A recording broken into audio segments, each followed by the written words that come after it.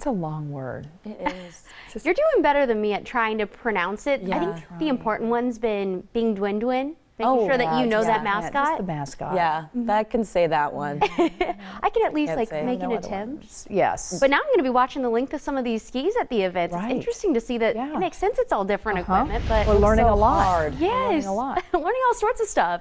And as far as what's going over in Beijing right now, they are watching for cold conditions. So there's at least one similarity to what's going on right here in central Ohio. Another thing that they're watching for that I think some of the athletes may actually be looking forward to is some fresh powder, that natural snowfall moving in for both Wednesday and Friday. And you notice temperatures in the 20s and 30s. So again, that's pretty similar to what our weather's been. Now, live Viper radar, it's been showing some changes compared to the weekend. We've been getting rid of any of those snow showers. Even yesterday, we saw on the high end about a trace of snow to upwards of a ½ an inch of snowfall down toward Athens. And all of that is moving out. And that means improvements to our visibility as well. Right now, Window Nation tower camera showing that nice clear view. We've been watching for a light breeze, so we aren't expecting the camera to be shaking around at all.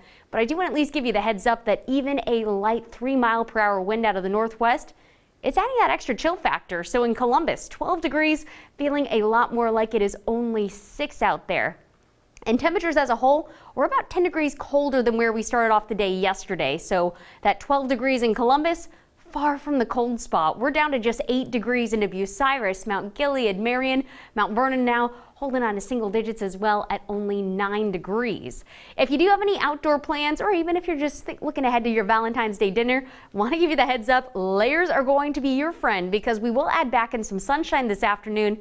And temperatures will be maxing out at 26 degrees. So make sure, of course, alongside grabbing the sunglasses for driving around, that you have that warm winter coat ready to go. We're watching for a change of pressure as we head toward the second half of the work week. We will have this weak disturbance sliding through tonight, giving the best chance for any of those snow showers well up to the north and east. You notice, though, for us here in the middle part of the state, it's just going to give us a few passing clouds, and that'll be about all the moisture that we get from this system.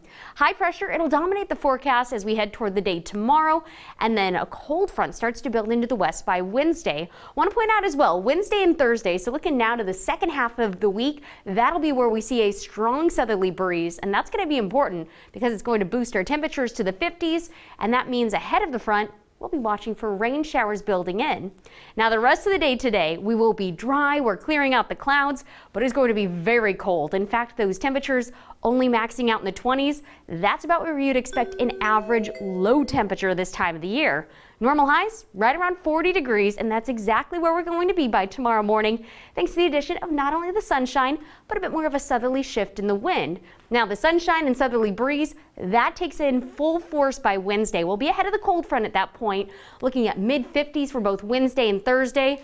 But that really big change Wednesday night into the day on Thursday will be rainfall and a colder end of the work week.